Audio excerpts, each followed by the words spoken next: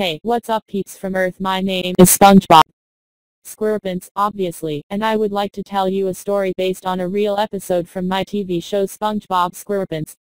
Let's get started.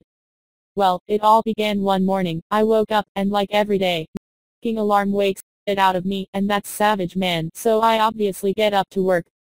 It was 8 o'clock as I remember. I went to the Krusty Krab, my job and a pleasant place to work, to then prepare delicious meals with some respect for the clients, whose love to order Krabby Patties, a way to consume, was really special. But yeah, what else they'll buy am for?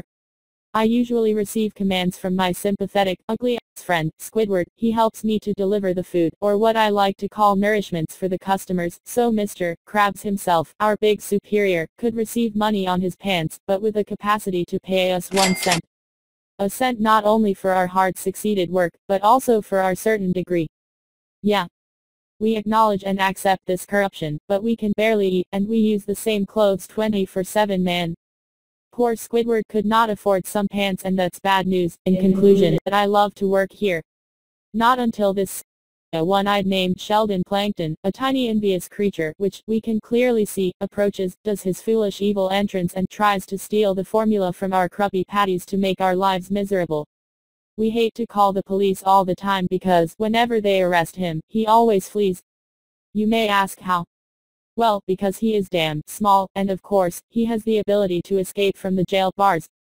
So, Mr. Krabs, Squidward, and I, upon such enthusiasm and such energy and intensity, always have to put him on the trash to keep this place safe. We had very remarkable victories, which we had to admit that we had brutally enjoyed, but yo, he is immortal as dab. Well, after work I obviously go home to feed my little savage pet snail Gary, who only eats shit food. Food on which I personally would not highly recommend.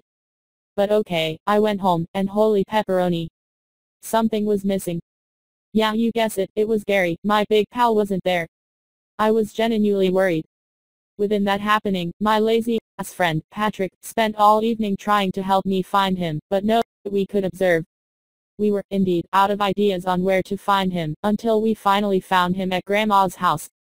The end.